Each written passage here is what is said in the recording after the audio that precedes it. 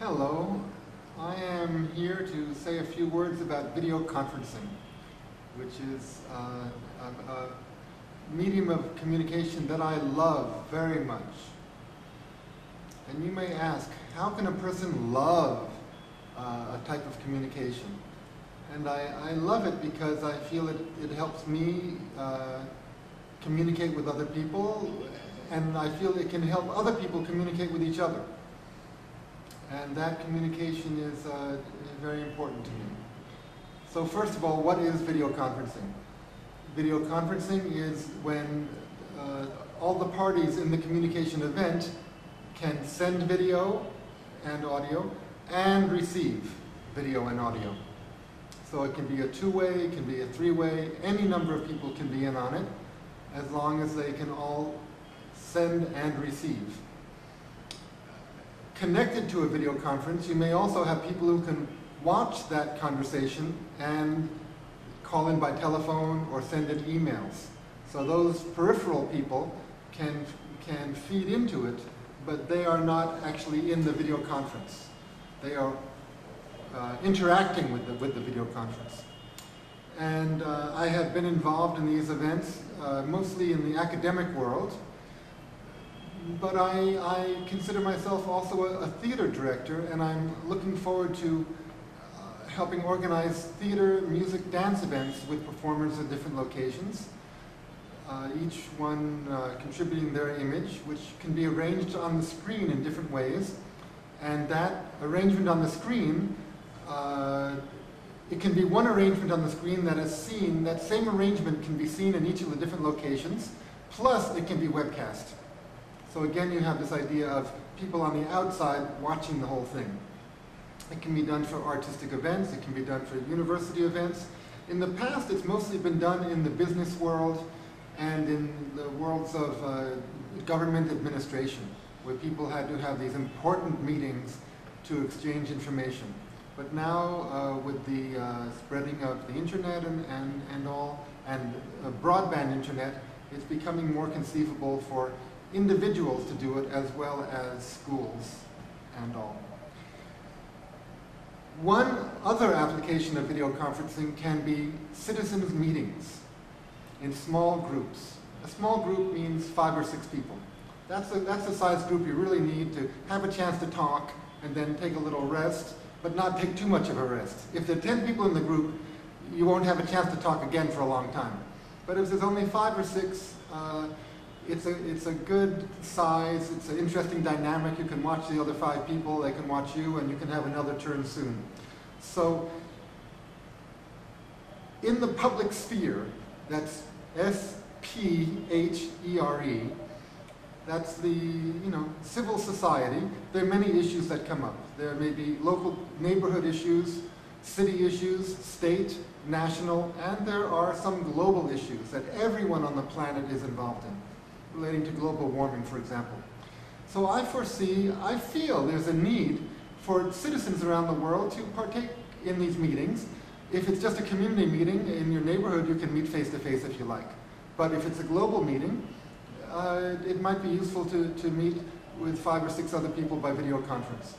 And in general, in video conference, one way is for everyone to see everyone else on the screen at the same time. So in that case, the screen would be split into 6 squares, perhaps. Or another way is the person who's presently speaking, their image can be on the screen.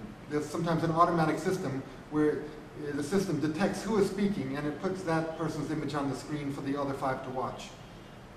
So, myself and many people had despaired of, I'm getting the signal that we're going to end in how many seconds or how many minutes? 10 seconds? Well, this was the first chapter. You'll have to catch a second chapter about video conferencing in the public sphere. Hello. In these next few minutes, I'm going to address the question, how could video conferencing change our lives? And the first thing I want to say is that here in May of 2007, it's June 2007, it seems pretty clear to me that within a year or two, more and more telephone systems will have video capability. So I take it for granted that in the near future, our telephones will be video telephones, that we will have the option of also seeing our friends and relatives and business associates when we give them a telephone call. So that's a starting point. But beyond that, I submit that in two general areas, video conferencing can really improve life on the planet. And that is, the two areas that I'm thinking of are general alienation from society and the problem of unemployment. First, with unemployment, I feel that even with the telephone, there's a lot of work that people can do. Even with the computer by internet, with text, there's a lot of work people can do from wherever they are. But with video conferencing, which can include computer work, there's going to be a lot of work that people can do from wherever they are, wherever they have a mobile internet connection. And I believe that more governments and more businesses will take advantage of the workforce out there, which will be working by telecommute. In other words, people who will work from home or wherever they are, who won't have to physically commute. So that's one thing.